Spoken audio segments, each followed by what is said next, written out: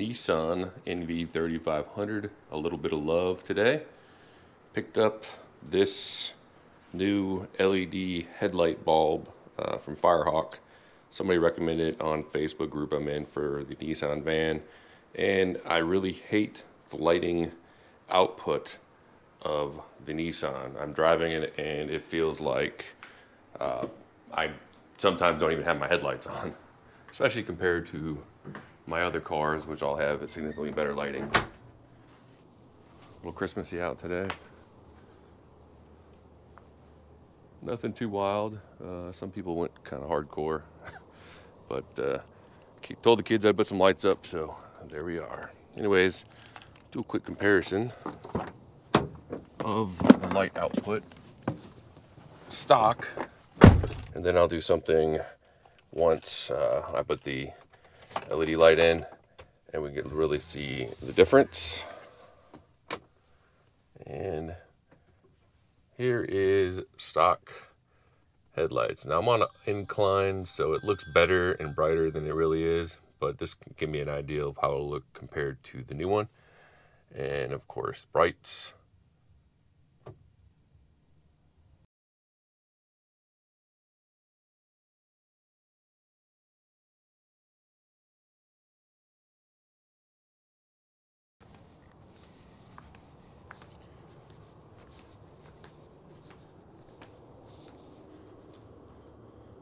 And overall, I do plan on also changing the blinker daytime running lights bulbs, which I believe it's a combo bulb, and the fog lights. But this video, I'll just be doing the headlights, and it should be a single bulb that does the low beam and high beam as a single bulb. So you flip it and it just changes the output of that bulb. So it's not a dual bulb setup like many older cars. So yeah, we'll go ahead and shut these lights off. Pop the hood, take a look. It should be pretty easy, and I'll just swap these bulbs, and then we'll take a look if it's improved or if it's a gimmick. So hopefully it's improved, because they were about, I want to say, 45 bucks or something like that with a coupon code on Amazon. So go ahead and grab these lights. Hood's up, got my light on here, and it looks pretty simple here. Put the box over here. And here is the plug for the passenger side, and it's a little bit more difficult to get to the driver's side one, but still relatively accessible, especially compared to mini cars. And here's the plug here, and then this is what you get in your Firehawk LED lighting box. And so you get the two fancy bulbs. Hopefully they fit. And I believe I got correct size. Of course, the box isn't labeled. I don't remember which one I ordered. Might be an H13. No, might be an H13. I'll post the top here exactly what the bulb size is for the NV3500. But first things first.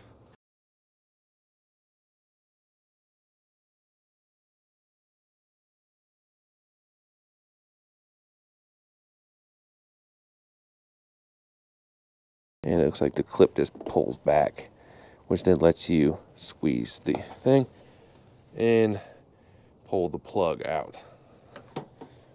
And to remove the bulb, usually it's just a twist. So we'll see if that is indeed correct. Yep. You have to turn it to the left. And here is the OEM bulb. Nothing fancy by any means. But with these bulbs, or any bulbs, you don't want to touch the glass portion and put your fingerprints, oil of your hands or anything on there, as it may actually damage the bulb. Now we'll go ahead and grab the new one and do a quick comparison. And it looks like the locking mechanisms are the same. And this has the plug built in that will then plug into the actual harness. I have the replacement bulb here, and as you can see, this harness actually will plug into the harness that's here, instead of with the OEM one to actually plug directly into the bottom of the bulb. This does have significantly more electronics, it looks like, to power the LED versus a much simpler halogen setup. I'm gonna go ahead and have to set the camera down and see if I can lock this into position. So I'll need 2 hands for that, just so I don't bang this into anything. And then we'll take a look at the output and compare the output of this one with the halogen that's still on the driver's side, and see if it is brighter or if it has any, doesn't work. So that's the big thing. And then hopefully another thing is it doesn't burst into flames or anything crazy like that, which would be bad. So I'm gonna go ahead and set the camera down, and then we'll be back here in a minute.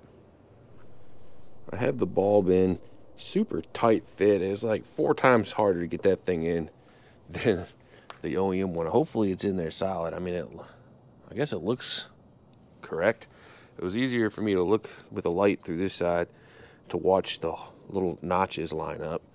And then of course you got to make sure you plug in the connector and line up everything with that.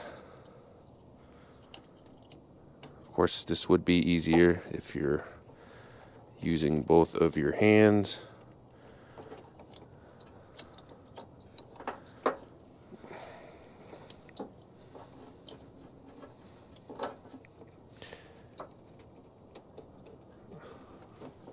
Yeah, I'm going to need both hands for this. I'm going to plug these in, make sure you snap this little tab back into place, and I'm going to turn the lights on and see if it comes on and then how it looks compared to the other light. And back into the car, and we will see if the lights come on as we want. Okay, it does come on, and it does look brighter, at least whiter.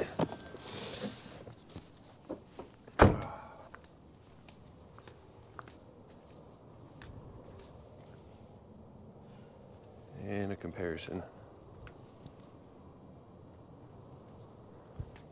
So it is nice and white, came on immediately, no delay, no flicker or any weirdness. So yes, definitely I would say that's an improvement. I really won't know, exactly for sure until I'm driving, and as we are.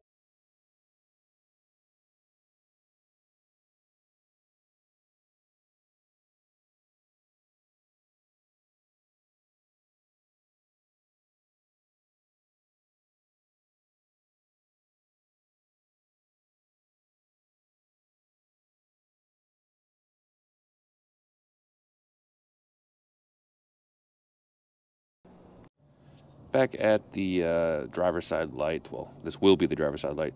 Thing to note, when putting these in, you have to really grab it up here because it actually, let's see if I can hold this here. This thing rotates. I guess this gives it, you can rotate this bulb around to, I guess, disperse the light more effectively. So you dial in exactly how you want it to sit in the housing to give you the best light dispersion. So just a FYI on that. Once you put it in, you dial those in. You probably want to match them and then see how the light dispersion looks. So I'm going to hit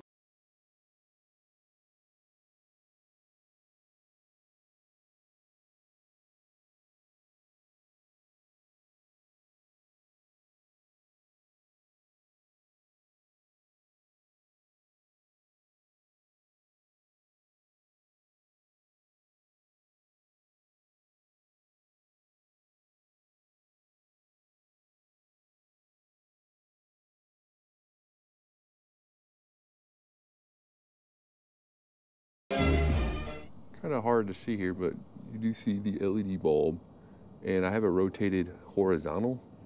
Not sure what that changes, but it feels like if you go to far right or far left of rotation, it feels looser in the housing. It kind of moves around a little bit.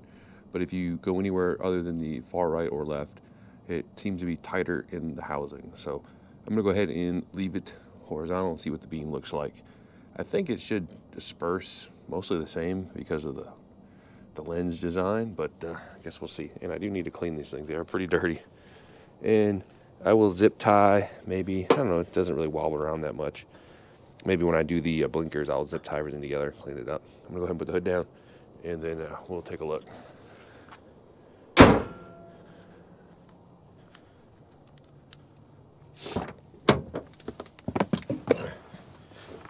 And one thing I realized is I did not test high beam, if that works or not. So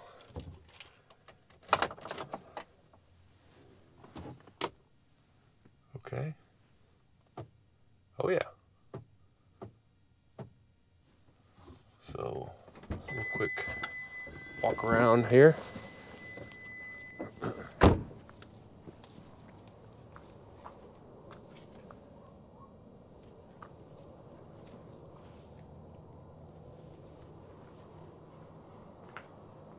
A definite, significant brightness improvement. You can tell the old headlights pretty much were the same color as these old fog halogens, and I mean, no comparison.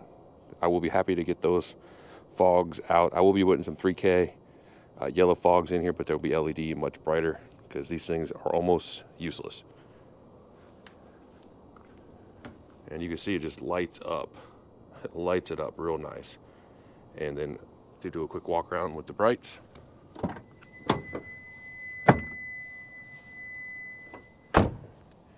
I mean, it's a significant improvement. Now, the question will be longevity, and do these things last? So I'm gonna go ahead and get in the car. I'll drive it down to the mailbox, and we'll see how it looks casting down and up the hill, because my mailbox is at the bottom of the hill. So go ahead and get the car rolling, and then we'll see how it looks. One thing I did notice when I started the car with the lights already on, the lights do flicker a little bit, just a heads up. Let's see if it does it again. Yep, but they come right back up. It's not like a halogen sometimes, which have a long delay as the ballast warms up, because these are LEDs and not halogens, not our heads or whatever, sorry. All right, trying to drive down this hill one-handed, just so we can see. And I mean, I definitely can see going down this hill quite nicely. The cast seems to be pretty good and even. Doesn't seem to be spilling upwards or, you know, blinding. Let's see, at the bottom of the hill here. Nice output. Here's a nice straightaway here. And some people walking, so if I can't test the brights. And then of course my mailbox. So I'm gonna go ahead and grab my mail and go up the other side, and then we'll see how it looks going back up a hill. Just got my mail, heading up the hill. That's this parallel road to my road, but it's a similar incline.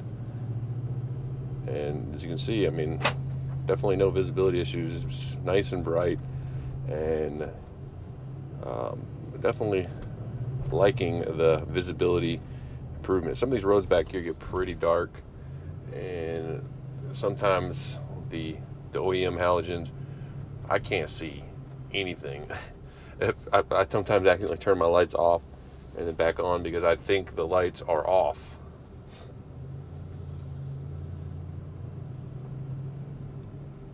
So overall, happy with the setup, and yeah, I'm gonna go ahead and wrap it up. Feel free to like, subscribe, check out my other videos. I'm gonna be doing a couple more videos on my lighting upgrade on the van, and then we'll go from there.